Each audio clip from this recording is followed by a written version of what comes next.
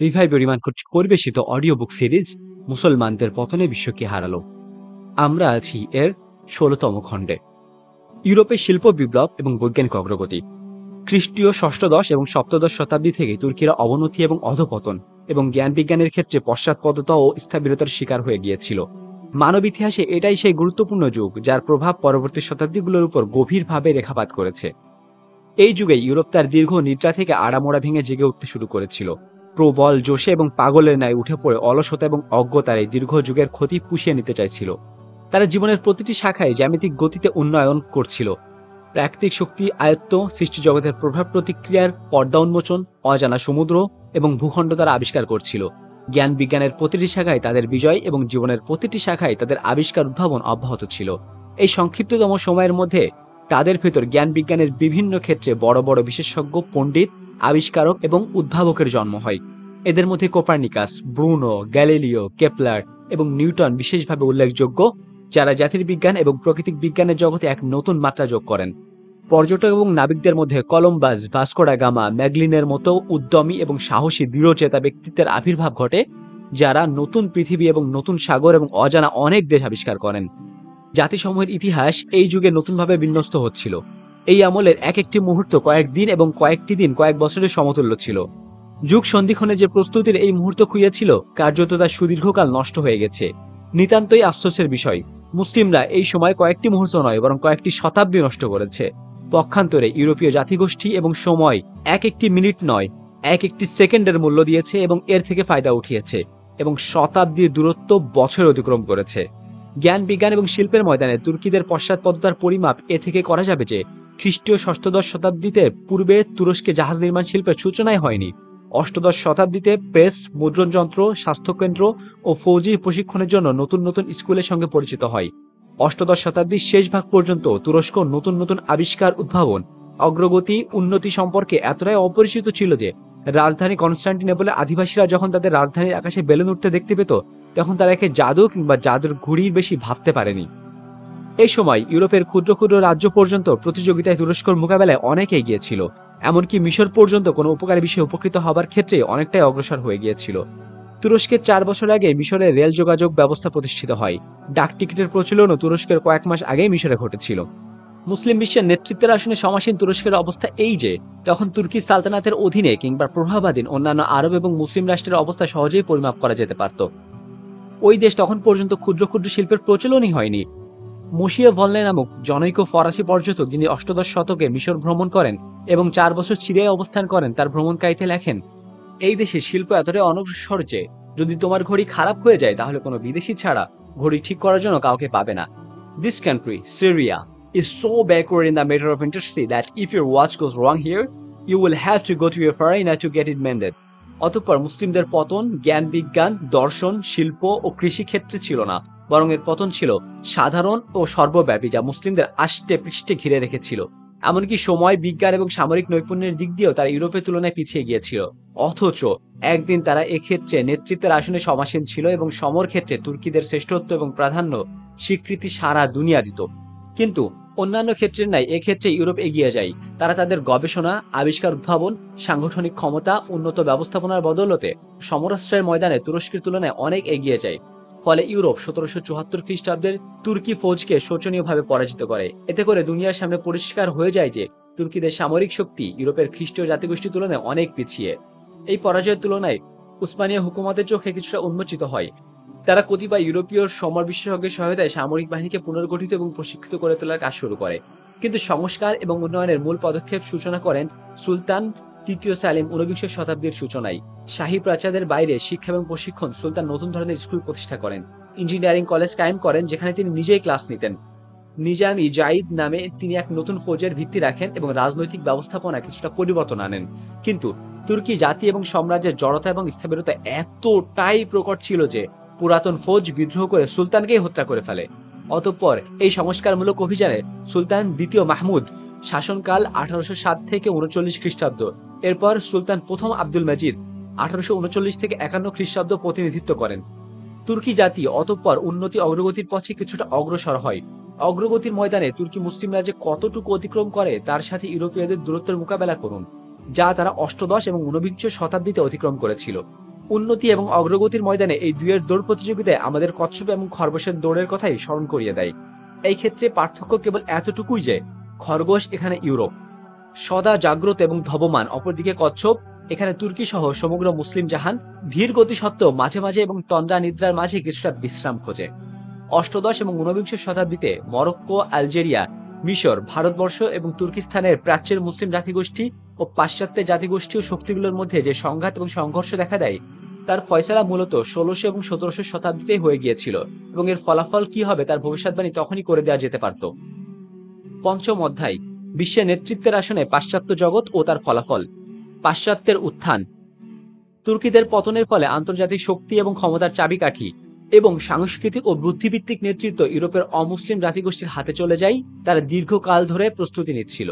তাদের সমকক্ষ এবং সমপর্যায়ে কোনো প্রতিদ্বন্দ্বী তখন ময়দানে ছিল না। প্রাচ্য বা পাশ্চাত্য পর্যন্ত কোনো দেশ কিংবা কোনো রাষ্ট্রই তাদের প্রভাব থেকে মুক্ত ছিল না।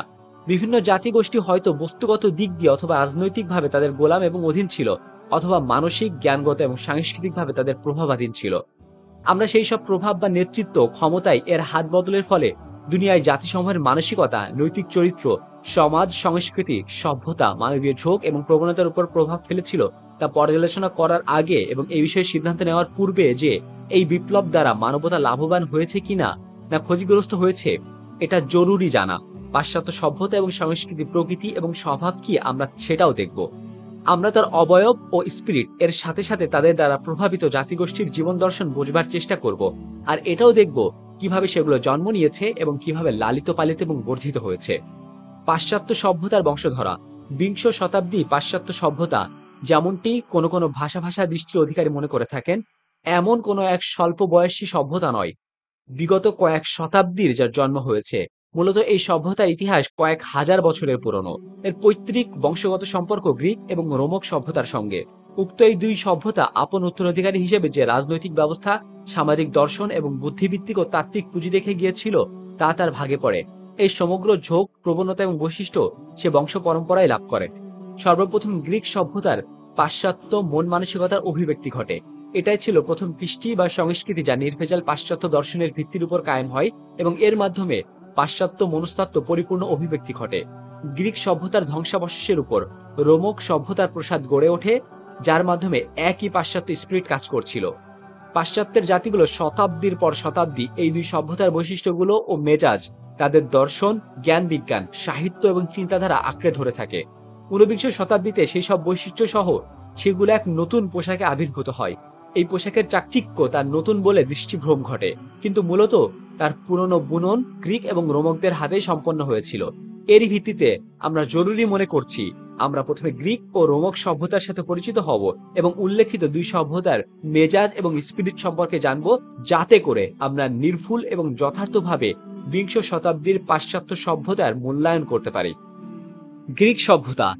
গ্রিক সভ্যতার চুলচেরা বিশ্লেষণ এবং সমালোচনা থেকে সেই সমস্ত অংশ বাদ দিয়ে যেগুলো মুখ্য নয় বরং গৌণ এবং ডালপালা পর্যায়ে ও নিছক দৃশ্যমান বস্তু, এবং যেগুলো সাধারণ মানবীয় সভ্যতার মধ্যে সাজুজ্যপূর্ণ, তার একটি নির্দিষ্ট মেজাজের পরিচয় পাওয়া যায়।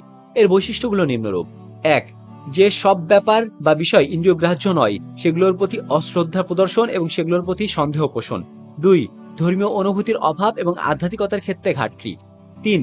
ভোগবাদিতা ও পার্থিব আরামায়েশের প্রতি সুতীব্র আকর্ষণ। 4. দেশপ্রেমের ক্ষেত্রে সীমাতিরিক্ত বাড়াবাড়ি।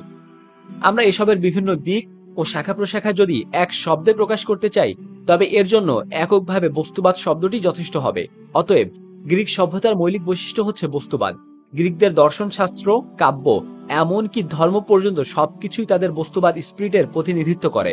তারা আল্লাহর সিফাত তথা গুণাবলী ও তার কুদরত ধারণা বিভিন্ন দেবতার আকার আকৃতি ব্যতি রেখে কিছুই করতে পারেনি।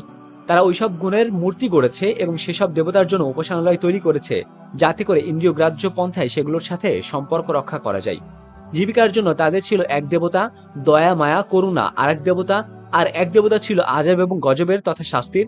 এরপর তারা সেগুলোর দিকে বস্তুগত দেহের সমস্ত বৈশিষ্ট্য এবং সম্পর্কযুক্ত বিষয় সম্পর্কিত করে এবং সেসবের চতুর্পার্শ্বে কিচ্ছা কাহিনী জাল বিছিয়ে দেয়। তারা অঙ্গবিহীন আবেগ অনুভূতি পর্যন্ত দৈহিক এবং আঙ্গিক কাঠামোরূপে পেশ করে। তাদের মতে প্রেম ছিল এক দেবতা, আর এক দেবতা ছিল সৌন্দর্যের। এরিস্টটলের দর্শনে 10 প্রকার বুদ্ধিবৃত্তির এবং 9 মহাশূন্যের যে তালিকা পাওয়া যায় তাও বস্তুবাদী বুদ্ধিবৃত্তির বিস্ময়কর এবং চমৎকারিত্ব, যার প্রভাব থেকে গ্রিক প্রকৃতির এবং মানুষ কখনো মুক্তি পায়নি। পাশ্চাত্যের পণ্ডিতেরা গ্রিক সভ্যতায় বস্তুবাদকে প্রাধান্য মেনে নিয়েছে এবং তাদের লিখিত গ্রন্থ এবং পুঁথিবস্তু ও তাত্ত্বিক আলোচনায় এর দিকে তারা আঙ্গুল সংকেত করেছে। কয়েক বছর আগে ডক্টর হাস নামক জনৈক পাশ্চাত্য লেখক জেনেভায় হোয়াট ইজ ইউরোপিয়ান সিভিলাইজেশন নামক 3টি বক্তব্য দিয়েছিলেন। তার একটি উক্তি খালেদা এদিব খানমের সূত্রে নিম্ন উদ্ধৃত করা হচ্ছে: বর্তমান পাশ্চাত্য সভ্যতার কেন্দ্র ছিল প্রাচীন গ্রিক সভ্যতা। তাদের দৃষ্টিতে আসল কথা হচ্ছে মানুষের সমগ্র শক্তির সুসমন্বিত বিকাশ এবং সবচেয়ে বড় আদর্শ হচ্ছে সুন্দর, সুঠাম এবং সুডৌল দেহধারী মানুষ। স্পষ্টত এর চেয়ে বেশি জোর দেওয়া হয়েছে অনুভূতির ওপর। দৈহিক প্রশিক্ষণ, ফিজিক্যাল এডুকেশন বা শারীরিক চর্চা, খেলাধুলা, নৃত্য ইত্যাদির উপর বিশেষ গুরুত্ব দেওয়া হতো। মানসিক শিক্ষা বা কাব্য চর্চা, সঙ্গীত, নাটক, দর্শন, বিজ্ঞান ইত্যাদির নির্ভর ছিল একটি বিশেষ সীমার বাইরে অগ্রসর হতে পারেনি, যাতে করে মননশীলতার উন্নতি এবং দৈহিক উন্নতির ক্ষতির কারণ না হতে পারে। গ্রিসের ধর্মে না আধ্যাত্মিকতার কোনো উপাদান আছে, আর না ধর্মীয় বিদ্যা বা ধর্মতত্ত্ব, অধিবিদ্যা, আর না আছে ধর্মীয় নেতার কোনো শ্রেণী। অনেক পাশ্চাত্য পণ্ডিত ও লেখক গ্রিকদের ধর্মীয় দুর্বলতা এবং তাদের উপর কর্মের প্রভাবহীনতা, ধর্মীয় কাজকর্ম এবং প্রথার মধ্যে যথাযথ গুরুত্বের অভাব এবং খেলাধুলা ও আমোদ প্রমোদের আধিক্যের কথা উল্লেখ করেছেন। History of the European morals এর লেখক লিকি বলেন, the Greek spirit was essentially the রেশনালিস্টিক and electric, the Egyptian spirit was essentially mystical and devotional. অর্থাৎ গ্রিকদের স্পিরিট ছিল বুদ্ধিভিত্তিক এবং মস্তিষ্ক নির্ভর, পক্ষান্তরে মিশরীয়দের গোটাটাই ছিল আধ্যাত্মিক এবং আত্মিক। তিনি অ্যাপেলিয়াসের এই উক্তি উদ্ধৃত করেন, the Egyptian ডিইটিস war চিফলি honoured by the লেমেন্টেশন and the Greek ডিভিনিটিস by dance. অর্থাৎ মিশরীয় দেবতারা তুষ্ট এবং সম্মানিত হয় কান্নাকাটি এবং আহাজারিতে, আর গ্রিক দেবতারা খুশি হয় নৃত্যে। এক লেখক বলেন, the truth of that the last part of very significant remark appear in the every page of the Greek history. No nation has a richer collection of games and festivals growing out of its regional system. In none did a light, sportive, and often licentious fancy play more fearlessly around the popular creed. In none was religious terror more rare. The divinity was seldom looked upon as holier than man, and the due observation of certain rites and ceremony was deemed as ample tribute to the pay to him. অর্থাৎ এতে কোনো সন্দেহ নেই যে এই উক্তির শেষ অংশের সভ্যতা গ্রিক ইতিহাসে পদে পদে পাওয়া যায়। বস্তুত কোনো ধর্ম, প্রথা, পদ্ধতি এবং আচার অনুষ্ঠানের মধ্যে আনন্দ উৎসব, ক্রীড়া কৌতুক ও খেলতামাশার এতটা মিশ্রণ পাওয়া যায় না যতটা পাওয়া যায় এতে। আবার তেমনই কোনো ধর্মের ভয়ভীতির উপাদান এত কম পাওয়া যায় না যতটা পাওয়া যায় এতে। এই ধর্মের আল্লাহর পবিত্রতা ও ভক্তাশুদ্ধি সম্পর্কে এতটাই ধারণা পাওয়া যায় যতটুকু ধারণা মানুষ কোনো বুজুর্গ সম্পর্কে পোষণ করে, ব্যাস, এর বেশি নয়। এবং আল্লাহকে কতগুলো মামুলি প্রথা এবং আচার অনুষ্ঠান সহকারে স্মরণ করা ও তাদের দৃষ্টিতে তার মর্যাদা এবং মাহাত্ম্য প্রকাশের জন্য যথেষ্ট ছিল। কিন্তু এতে বিস্মিত হবার কিছু নেই। পাশ্চাত্য বস্তু পূজারী এবং অনুভূতি প্রবণ মেজাজ এবং প্রকৃতি ছাড়া গ্রিকদের ধর্মীয় দর্শন এবং তাদের আকিদা বিশ্বাসের অবয়বটা এমন ছিল যে ভয়ভীতি মিশ্রিত শ্রদ্ধা, ভক্তি, বিনয়, আল্লাহমুখী হওয়ার প্রবণতা তাদের ভিতর জন্মই নিতে পারত না। আল্লাহর যাবতীয় সিফাত তথা গুণাবলী, সর্বপ্রকার এখতিয়ার, কর্ম, নির্বাহী ক্ষমতা, সৃষ্টি ও আদেশ দানের ক্ষমতার প্রকৃতি অস্বীকৃতি জ্ঞাপন এবং তাদের একেবারে নির্গুণ এবং ক্ষমতারহিত হিসেবে অভিহিত করা, এই বিশ্বজগতের সৃষ্টি এবং ব্যবস্থাপনাকে নিজেদের মন গড়া, কল্পিত, সক্রিয় বুদ্ধিভিত্তিক দিক দিয়ে সম্পৃক্ত করার স্বাভাবিক এবং যৌক্তিক পরিণতি এটাই হতে পারে যে জীবনে আল্লাহর কোনো আবশ্যকতা এবং তার সঙ্গে কোনো সম্পর্ক এবং তার প্রতি কোনো আকর্ষণ কিংবা আগ্রহ থাকবে না, তার প্রতি থাকবে না কোনো আশাবাদ, তেমনি থাকবে না তার সম্পর্কে কোনো প্রকার ভয়, দিলে থাকবে না কোনো ভীতি কিংবা ভালোবাসা। প্রয়োজন মুহূর্তে ও বিপদের সময় তার কাছে দোয়া প্রার্থনা এবং সকাতর অন্যায় বিনিময় করবে না, করার প্রয়োজন বোধও করবে না, কেননা এই দর্শন অনুসারে তিনি আল্লাহ সুবহানাহু ওয়া তাআলা এমন এক সত্তা, তিনি অব্যাহতি প্রাপ্ত এবং নিষ্ক্রিয়। সমগ্র বিশ্বজগতের ব্যবস্থাপনায় যাই না কোনো এখতিয়ার আছে আর না কোনো ক্ষমতা আছে। তিনি প্রথম বুদ্ধিভিত্তিক সৃষ্টি করার পর বিশ্বজগৎ থেকে সরে দাঁড়িয়েছেন এবং সম্পর্ক ছিন্ন করেছেন পরিপূর্ণভাবে। এজন্য যারা এমন আকীদা বিশ্বাস পোষণ করে তাদের জীবনে কার্যত এমনভাবে অতিবাহিত হয় এবং অতিবাহিত হওয়া উচিত যেন আল্লাহ বলতে কিছুই নেই, এবং যারা আল্লাহকে স্বীকার করেন তারা তাদের জীবন থেকে এই ঐতিহাসিক বর্ণনা বিবৃতি ব্যতি রেখে যে আল্লাহ তাআলা কেবল প্রথম বুদ্ধি সৃষ্টি করেছেন আর এছাড়া তিনি অন্য কোনো দিক দিয়ে বিশিষ্ট নন।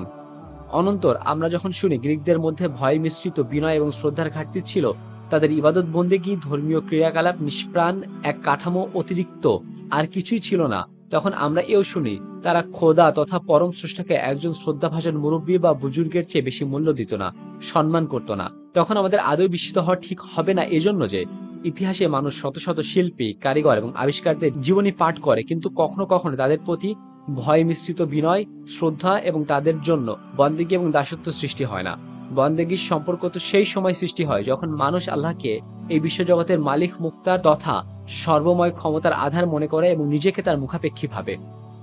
পার্থিব জীবনের প্রতি পরম আগ্রহ, ভালোবাসা, তার প্রতি সম্মান ও গুরুত্ব প্রদানের উপর অত্যাধিক জোর প্রদান ও বাড়াবাড়ি প্রদর্শন, ভাস্কর্য, মুক্তির প্রতি আকর্ষণ, সুর ও বাজনার জন্য নিমগ্নতা, শিল্পকলার পৃষ্ঠপোষকতা এবং সীমাহীন ব্যক্তি স্বাধীনতার উপর সীমাতিরিক্ত জোর প্রদানের ফলে গ্রিসের নৈতিক চরিত্র এবং সমাজ জীবনের উপর খারাপ আসর পড়ে।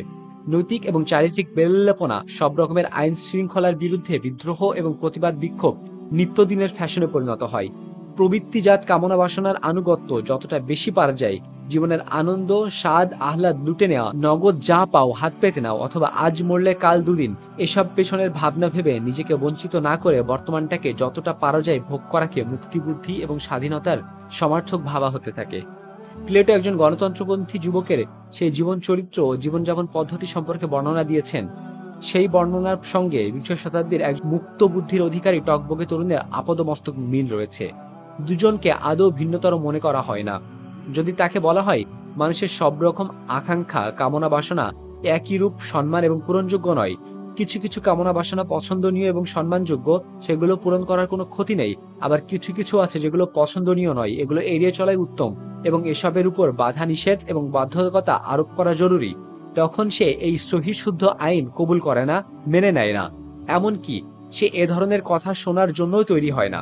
যখন তার সামনে এ ধরনের যুক্তিসঙ্গত কথা রাখা হয়, তখন সে বিদ্রুপ এবং উপহাসের ভঙ্গিতে মাথা নাড়ে এবং সজোরে বক্তৃতা দিতে শুরু করে যে মানুষ সর্বপ্রকার আকাঙ্ক্ষা এবং কামনা বাসনায় একই রূপে সম্মানযোগ্য। সে মাফিক সে জীবনও যাপন করে এবং তার সর্বপ্রকার প্রকৃতিজাত কামনা বাসনাকে পরিতৃপ্ত করে, তার প্রতি আকাঙ্ক্ষায় সে চরিতার্থ করে, পূরণ করতে থাকে। যখন তার মন যা চায় তাই করে, কখনো তাকে মাতাল অবস্থায় গান বাজনায় মত্ত দেখতে পাওয়া যাবে, আবার কখনো খেয়াল চাপলেও তো পণ করে কেবল পানকে যথেষ্ট ভাববে, কখনো সামরিক প্রশিক্ষণ ও তার নিয়মাবলী শিখতে দেখা যাবে, আবার কখনো একেবারে বেকার এবং অলস জীবনযাপন করতে দেখতে পাওয়া যাবে। সবকিছুই তাকে তুলে রাখবে, জীবনে দার্শনিক সুলভ জীবনযাপন করতে থাকবে, আবার অন্য সময় রাজনৈতিক জীবনে অংশগ্রহণ করবে, রাজনৈতিক কার্যক্রমে যোগ দিবে এবং সময়ের চাহিদা মেটাতে রাজনৈতিক প্ল্যাটফর্মে বক্তব্য দিতে দেখা যাবে। এমনকি তাকে সৈনিকদের প্রশংসা করতে শোনা যাবে, তাদের প্রতি আগ্রহ লক্ষ্য করা যাবে, কখনো বা সফল ব্যবসায়ীর প্রতি ঈর্ষাপর বশত ব্যবসা শুরু করে দেবে। মোট কথা, তার জীবনে কোনো নিয়ম নেই, শৃঙ্খলা নেই, সুনির্দিষ্ট কোনো বিধানের অনুসরণ নেই। মজার ব্যাপার হলো এই যে সে এই জীবনকে খুব আনন্দদায়ক, রসঘন এবং অবাক মনে করে এবং শেষ পর্যন্ত এভাবেই সে জীবন কাটায়। পাশ্চাত্যের স্বভাব এবং প্রকৃতির আরেকটি প্রধান বৈশিষ্ট্য হলো সংকীর্ণ জাতীয়তাবাদ।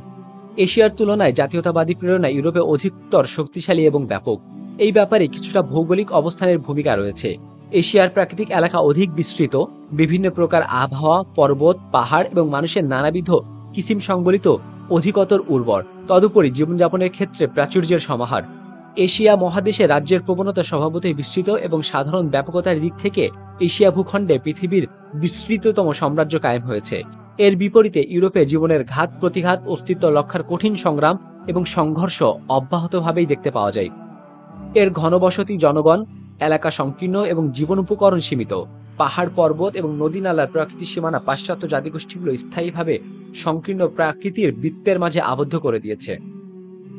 বিশেষত ইউরোপের মধ্যে পশ্চিম এবং দক্ষিণ ভাগ বিস্তৃত রাজ্যের লালন পালন এবং বিকাশের জন্য অনুকূল নয়।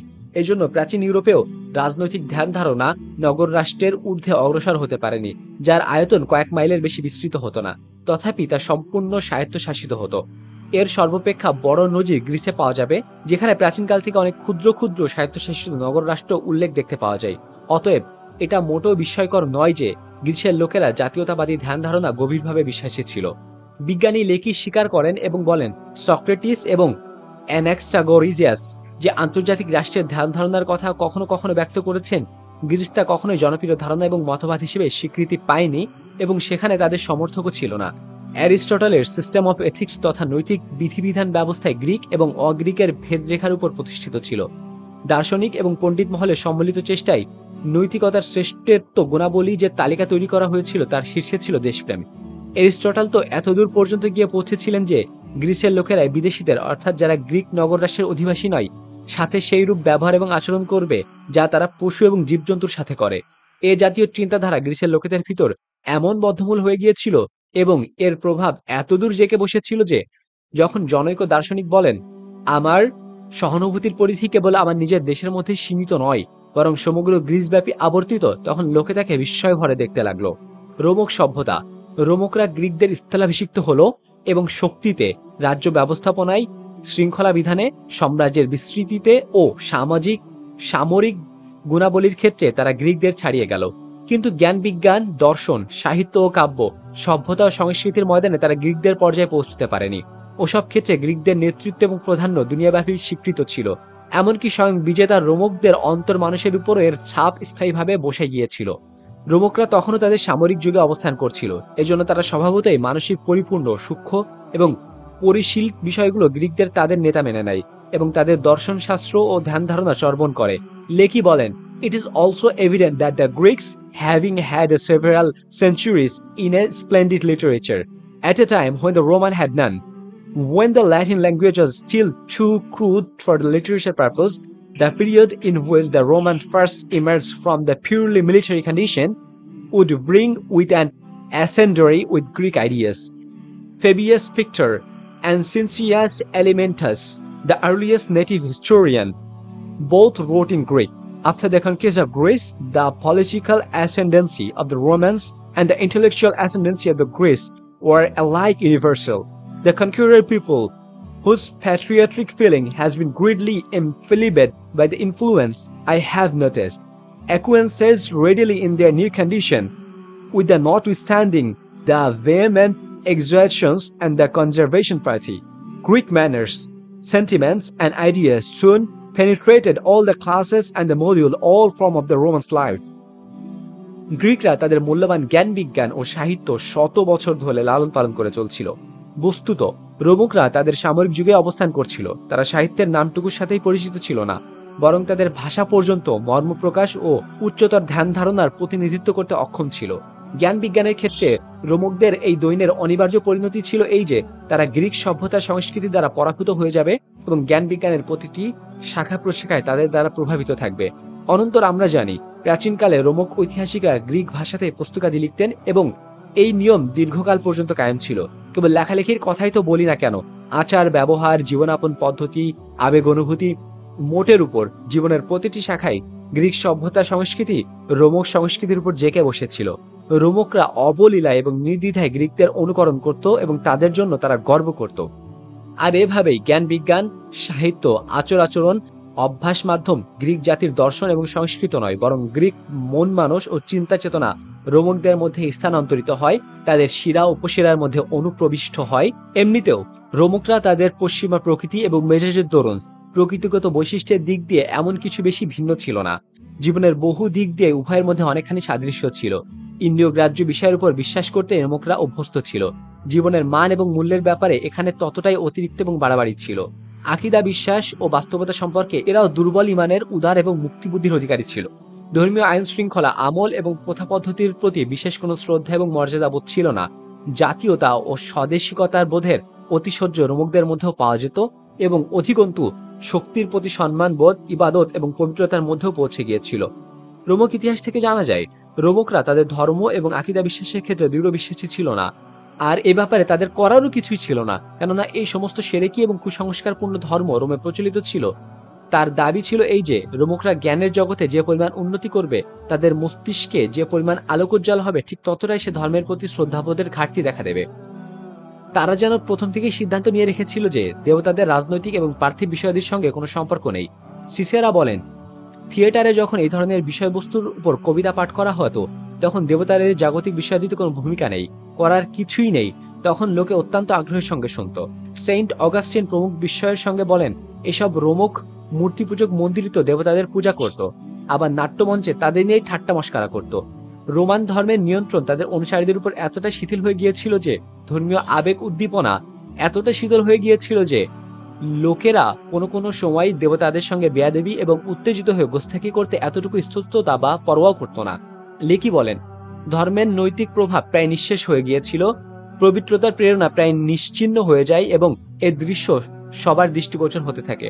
অনন্তর অগাস্টাসের নৌবহর যখন নিমজ্জিত হয়ে যায় তখন সে ক্রোধান্বিত হয়ে সমুদ্র দেবতা নেপচুনের মূর্তি ভেঙে চুরমার করে দেয়। যখন জার্মানিকাসের মৃত্যু হলো তখন লোকে দেবতার পূজা মণ্ডপে গিয়ে অবাধে প্রস্তর বর্ষণ করে। রোমকদের নৈতিক চরিত্র, আচার আচরণ, রাজনীতি এবং সমাজ ধর্মের কোনো প্রভাব, তাদের অনুভূতি প্রবণতার উপরে এর কোনো প্রকার কর্তৃত্ব অবশিষ্ট ছিল না।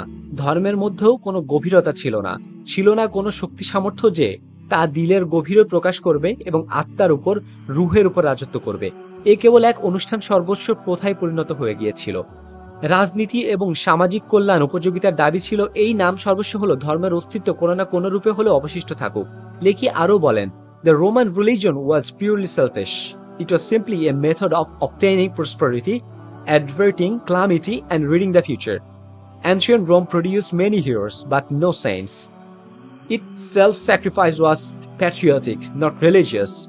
Its religion was neither an independent teacher nor a source of inspiration. রোমক ধর্ম ছিল স্বার্থপরতা সর্বস্ব এবং আত্মকেন্দ্রিক। এর লক্ষ্য এর অধিক ছিল না যে কি করে প্রাচুর্য লাভ করা যায়, দুঃখ কষ্ট এবং বিপদ আপদের হাত থেকে নিরাপদ থাকা যায় এবং ভবিষ্যৎ সম্পর্কে জানা যায়। অনন্তর এরই প্রক্রিয়া ছিল যে রোমক বহু বীরের জন্ম দিয়েছে বটে, কিন্তু আত্মত্যাগী সাধক পুরুষের একজনকেও জন্ম দিতে সক্ষম হয়নি। এখানে আত্মত্যাগ এবং আত্মোৎসর্গের সর্বোচ্চ যেই নজির পাওয়া যায় তাও ধর্মের প্রভাব এবং প্রেরণা নয়, বরং স্বদেশ প্রেমের প্রেরণায়। এদের ধর্ম স্বাধীনতার নয় প্রেরণার উৎস। রোমকদের একটি বড় বৈশিষ্ট্য হলো তাদের রাজতন্ত্রপ্রীতি, সাম্রাজ্যবাদী মানসিকতা, জীবন সম্পর্কে নির্ভেজাল বস্তুবাদী দৃষ্টিভঙ্গি। এটাই সেই উত্তরাধিকার যা বর্তমান ইউরোপে তার রোমক পূর্বসূরীদের থেকে পেয়েছে। প্রখ্যাত German now Muslim Allama Mohammad Asad Islam at the crossroad সংঘাতের মুখে ইসলাম নামক গ্রন্থে বলেন, The underlying idea of the Roman Empire was the conquest of the power and the exploitation of the other nations for the benefits of their mother nation alone, to promote better life for the privileged group. No violence was for the Romans too bad, no justice too based. The famous Roman justice was justice for the Romans alone. It is clear that such an attitude was possible only on the basis of an entirely materialistic conception of life and the civilization. A materialism certainly refined by an intellectual taste, but nonetheless foreign of all spiritual values. The Romans never in reality knew religion. Their traditional gods were a pale imitation of Greek mythology. The colorless ghosts silently accepted for the benefits of social conventions. In no way were the gods allowed to interfere with their real life. They had to give oracle through the medium of their priests if they were asked, but they were never supposed to confer moral laws upon men. রোমক সাম্রাজ্যের উপর যে বিশেষ ধারণা আসন গেড়ে বসেছিল তা ছিল শুধু ক্ষমতা লাভের দুর্নিবার বাসনা, কেবলই রাজত্ব এবং রাজ্য লাভ, অপরাপর দেশ এবং জাতিগোষ্ঠীকে নির্মম এবং নিষ্ঠুরভাবে শোষণ করে নিজ দেশের শ্রীবৃদ্ধি করা, ওলটপালটের মাধ্যমে স্বজাতির সম্পদ স্ফীতকরণ। রোমক নেতৃবৃন্দ, আমির উমারা এবং উচ্চ শ্রেণীর লোকেরা নিজেদের প্রাচুর্য খেলা এবং বিলাসী জীবনযাত্রার প্রয়োজনীয় উপায় উপকরণ সংগ্রহের জন্য কোনো প্রকার জুলুম এবং নিষ্ঠুর আচরণকেই দূষণীয় মনে করত না। রোমকদের ন্যায় বিচার এবং ইনসাফের যে বিশ্বজোড়া খ্যাতি ছিল তা ছিল কেবল রোমকদের জন্যই নির্দিষ্ট। এই নির্দিষ্ট জীবনাচার এবং চারিত্র, জীবন এবং কৃষ্টির কেবল বস্তুবাদী ধ্যান ধারণা ও চিন্তা চেতনার উপরেই কায়েম হতে পারত, যদিও তাদের বস্তুবাদী চেতনা এবং ধ্যান ধারণার মধ্যে কিছুটা সাজসজ্জা, রুচি, সৌন্দর্য এবং পরিচ্ছন্নতার সৃষ্টি হয়ে গিয়েছিল, কিন্তু তা সব রকমের আধ্যাত্মিক মূল্যবোধ থেকে একেবারেই সম্পর্কহীন ছিল, অপরিচিত ছিল। রোমকরা কখনোই গভীরভাবে ভেবে চিন্তে নিষ্ঠা সহকারে ধর্মজীবন এখতিয়ার করেনি। তাদের অনুসরণীয় এবং অনুকরণীয় দেবতা ছিল শুধুই গ্রিক গল্পোপাখ্যান এবং নানা কল্পকাহিনীর ফিকে অনুসরণ। তারা শুধু নিজেদের সামাজিক সংহতি এবং জাতীয় ঐক্যের ধারণা সেসব আরওয়াহ মেনে নিয়েছিল। তারা সেসব দেবতাকে নিজেদের বাস্তব জীবনে এবং কর্মের ময়দানে নাক গলাবার অনুমতি দিত না।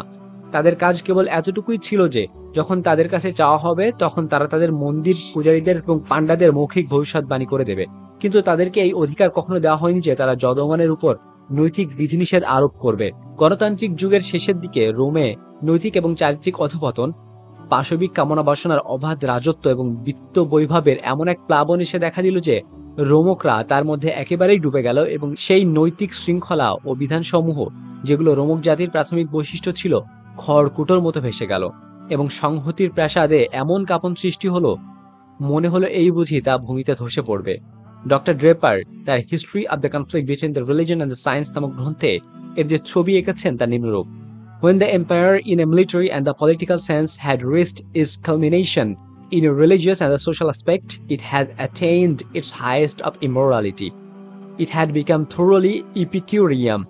Its maxim was that life should be made a feast.